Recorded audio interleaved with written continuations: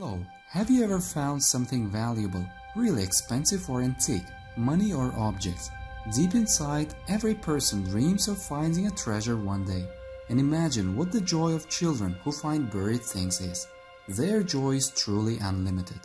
In 1978, two ordinary boys were playing in their backyard. The family had recently moved to this house.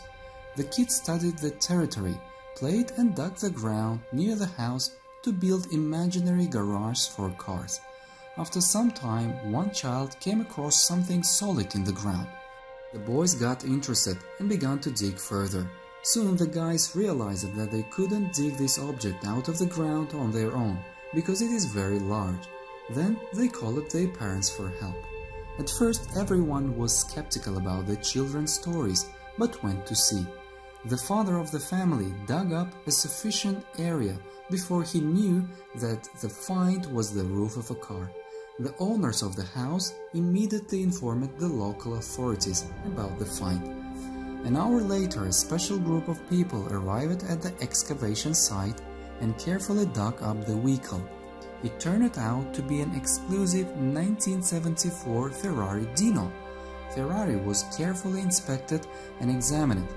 The experts made a statement that the sports car was deliberately buried in this place, as evidenced by the glued seams of the door and hood joints.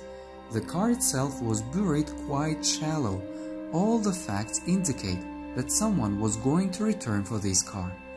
Local authorities conducted an investigation. The preserved engine number helped to find out the last owner of the exclusive car. He turned out to be an influential businessman who decided to use the insurance money for the car.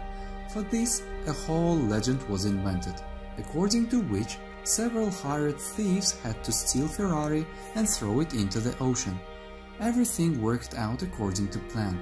The owner received funds from the insurance fund, and the car was announced as stolen. However, the thieves decided to make money on it twice.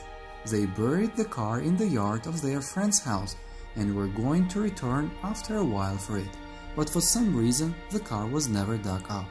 This story immediately spread throughout California.